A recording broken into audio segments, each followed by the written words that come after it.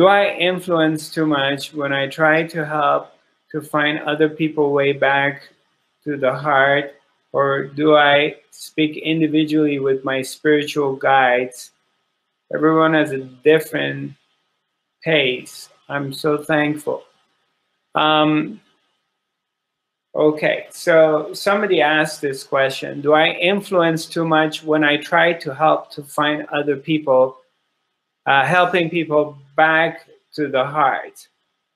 Or do I? So, you know, this is,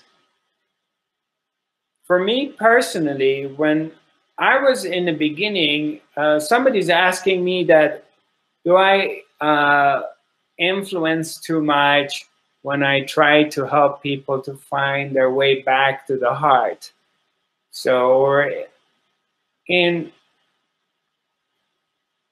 it, you know, it's such an individual thing, and it's such it's a thing that we really need to pay attention, because, for example,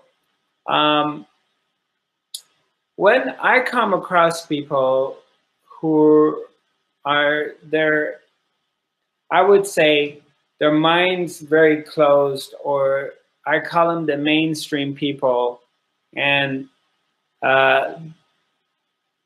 they have, they're really brainwashed, let's say, or they're sleepy.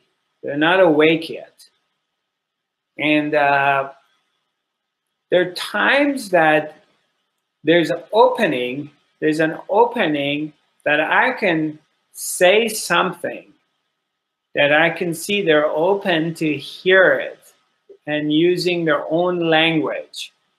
It's kind of like the way the way I look at it, okay? But this is only a way of explaining it. So I don't want you to just hold on to what I say and then tell me this is how really it is, okay? But it's a way of explaining it. It's like when I'm dealing with sleepy people, when I'm dealing with whatever, they could be from work, could be service people, could be family, could be friends, could be general public, whatever. And I come across that I realize that I need to develop an attitude, or taking a position of, I am dealing with children, and not to be so judgmental or harsh or impatient with them.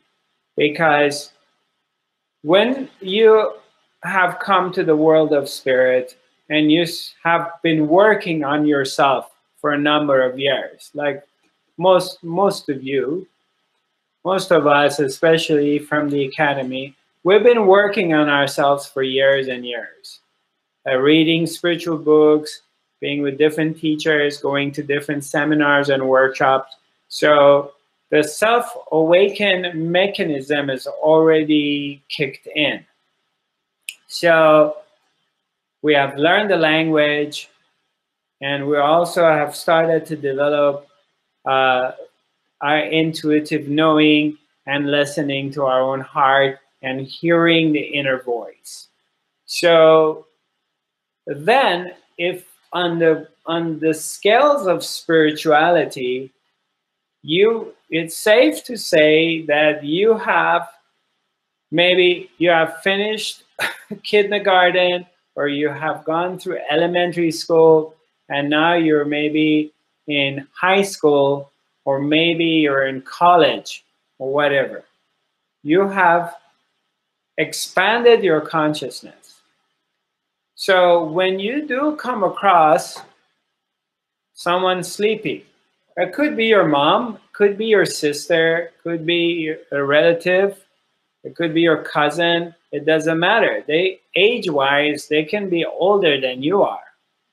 But spiritually, they haven't advanced. Spiritually, they're like a child.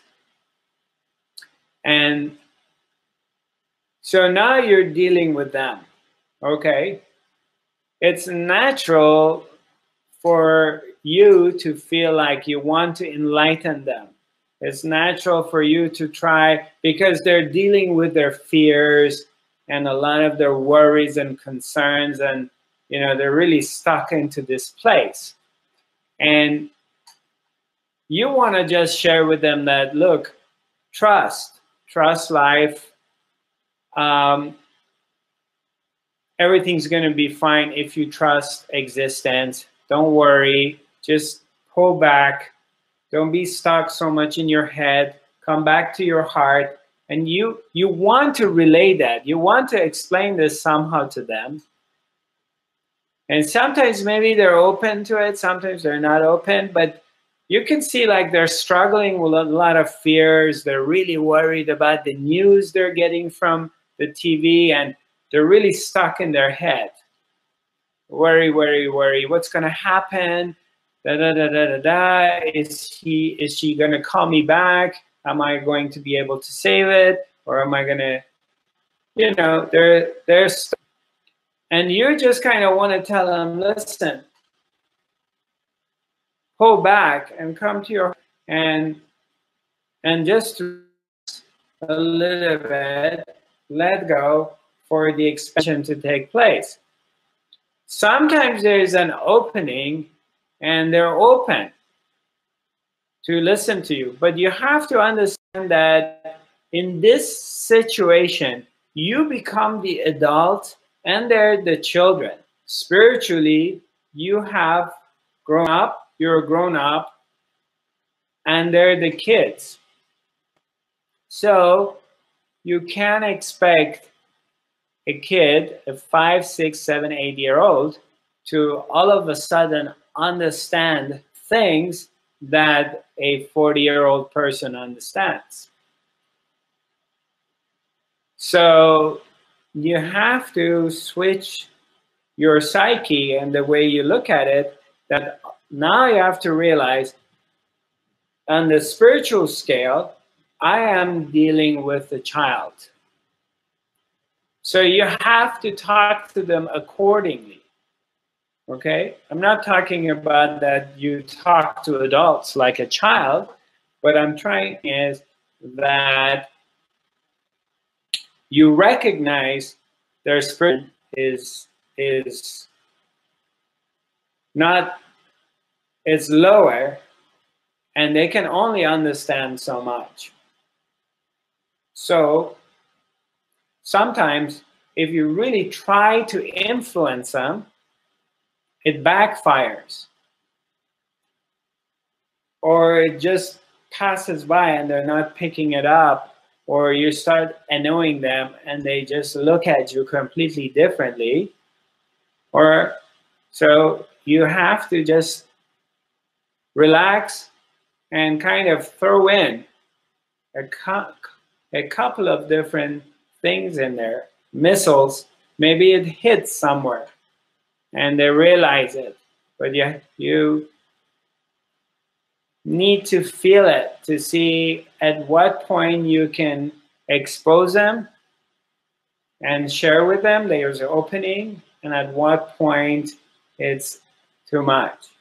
And I have been on both sides of really being too much and trying to enlighten other people, but all I did was frustrating myself and basically losing people, or just people not wanting to talk to me because I'm bugging them or I'm too woo, you know?